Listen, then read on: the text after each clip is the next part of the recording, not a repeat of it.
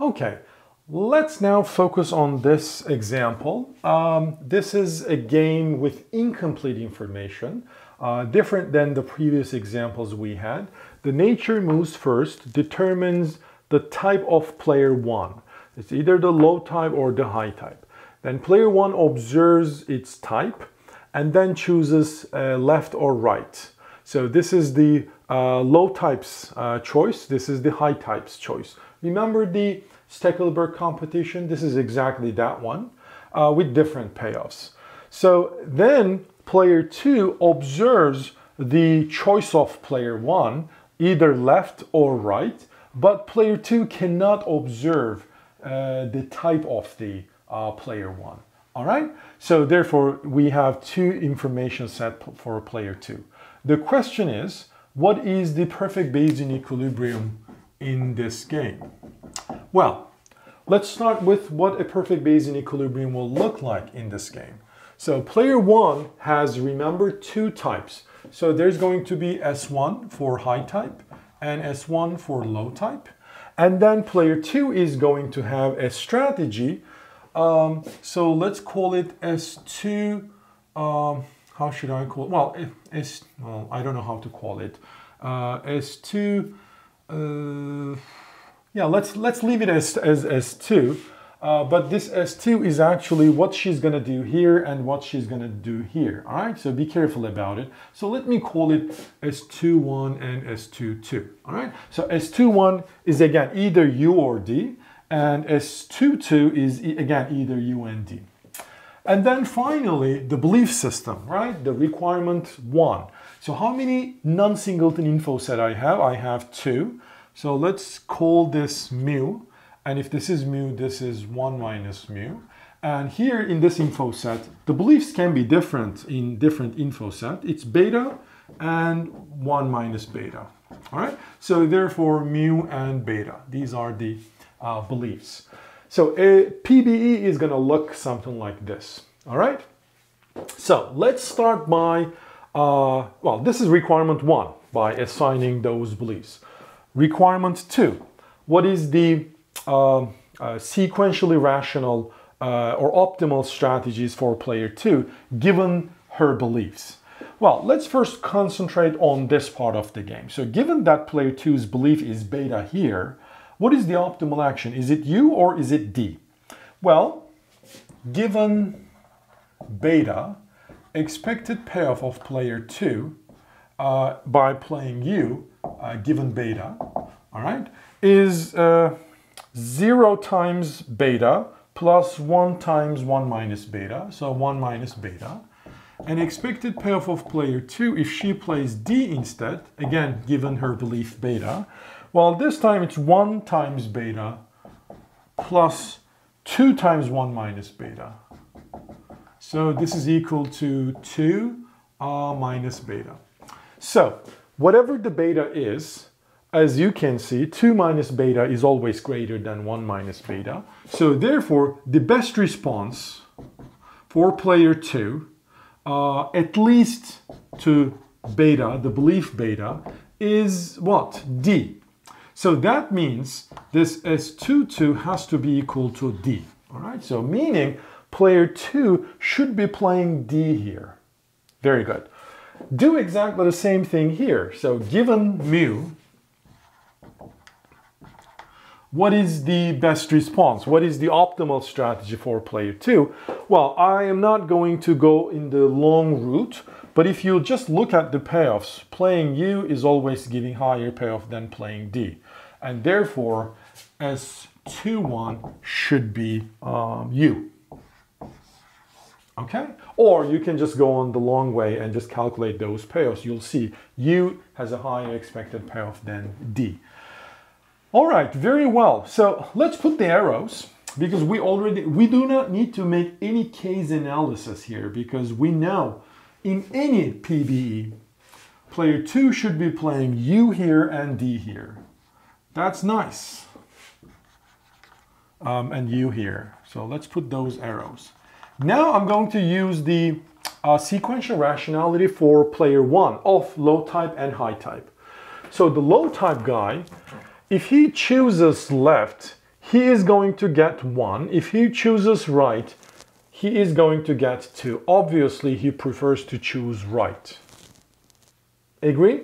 I mean, if you want expected payoff of player 1 of type low, when he plays left, given that his opponent is playing U here and D here, because he's playing left, he's going to get payoff of 1.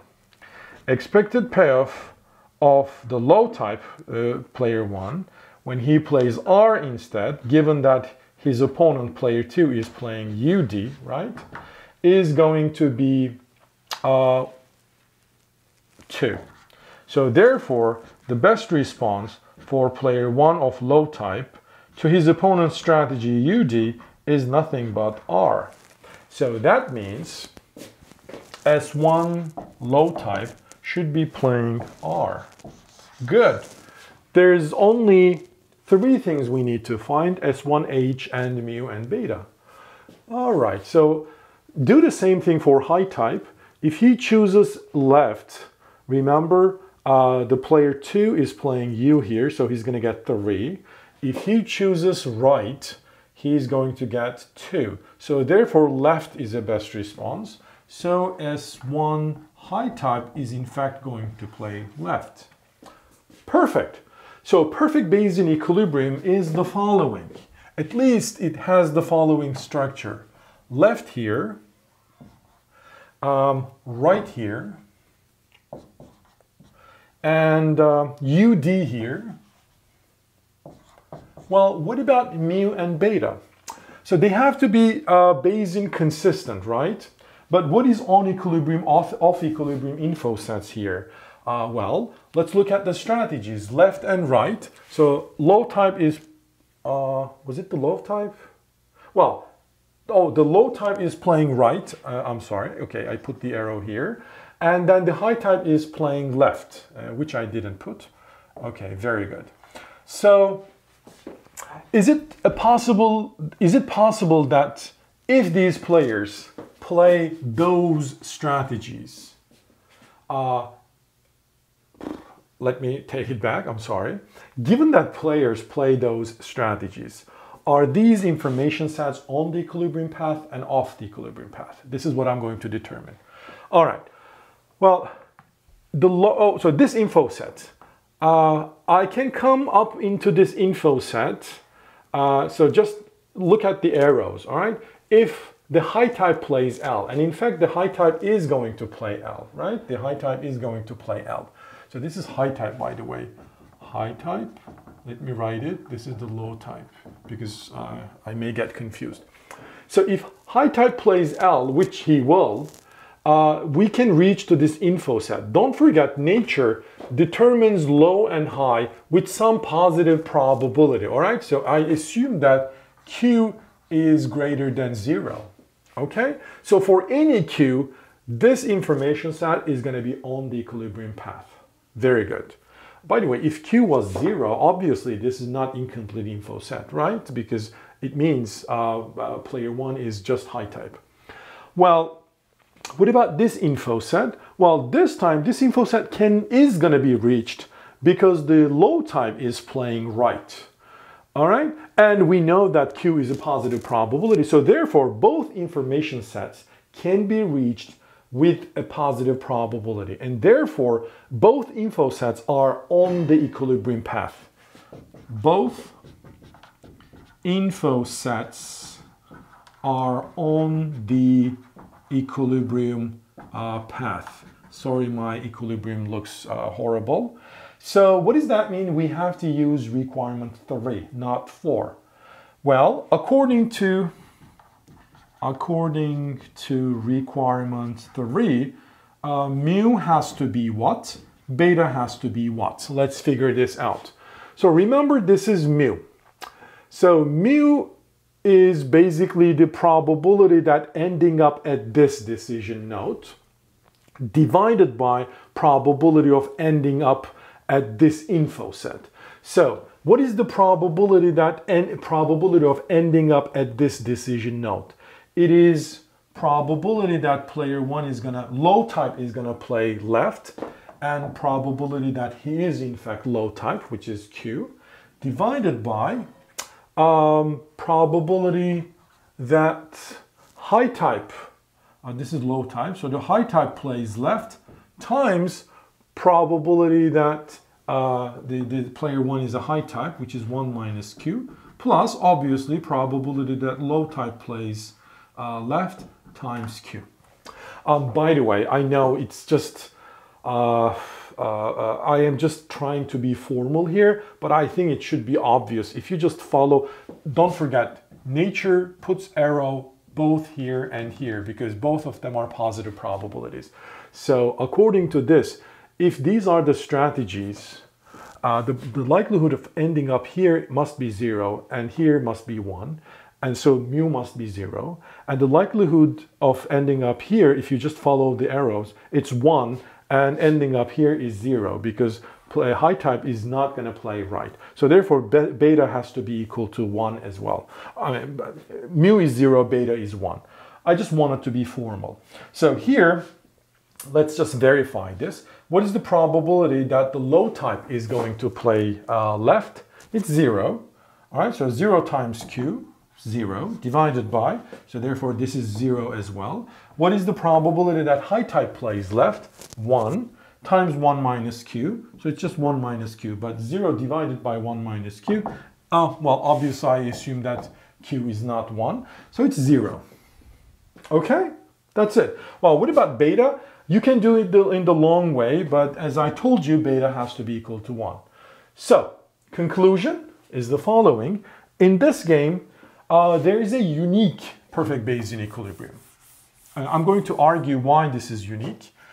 A unique perfect Bayesian equilibrium where player 1 high type plays left, low type plays right, player 2 plays U here, D here, and mu is equal to 0, beta equals 1, meaning player 2 believes that he is in this decision node whenever he observes action low, and whenever she observes action right, she's going to think that player 1 is the low type.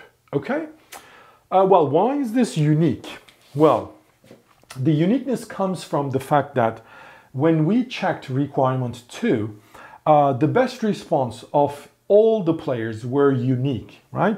Only one strategy was best response. So if given the other strategies, if only one action or one strategy is best response, if there's no indifference, I mean, player 1 is best response is either this or that, so we don't have this. Only one strategy is best response, and that's true for all the players. Well, therefore, the equilibrium must be unique, all right? And it's this one. So here, another thing, obviously, is the mu and the beta value. So we do not have like any mu is okay or any beta is okay. And that's simply because both info sets are on the equilibrium path. And so we can use the Bayesian consistency or requirement 3 to pin down an exact value for mu and beta. All right, so in PBE, multiplicity can arise because multiple strategies are best response, which isn't the case in our case.